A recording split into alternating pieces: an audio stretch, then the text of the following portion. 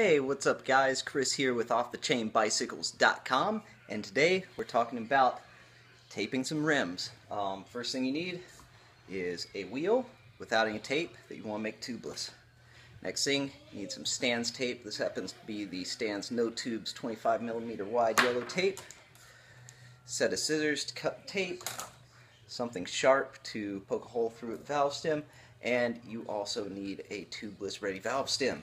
So let's begin. First thing you want to do is cut the little tab off the tape here, hence why you need scissors. Basically what I like to do is find the valve stem, which is right here, go to the opposite side of the rim, which is somewhere right in here.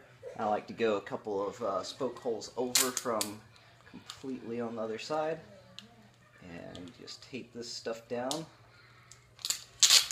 What you want to do is you want to pull it really, really tight, because the whole point of this is to make this rim airtight and seal up all the spoke holes. One thing I want to note that I already did was wipe the rim down with isopropyl alcohol just to clean off any impurities from the surface, just to make the tape stick a little bit better. But just continue pulling the tape around.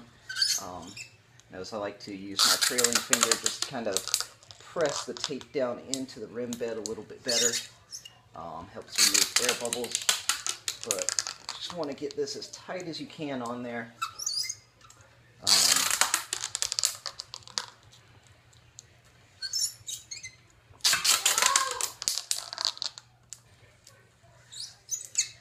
And just go all the way around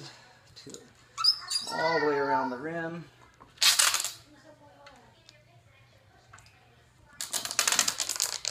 And what I like to do, Stan's recommends doing two times around the rim. I don't find it really necessary. I like to just go a couple of spoke holes past where it overlapped, just to make sure that I've got a good tight seal.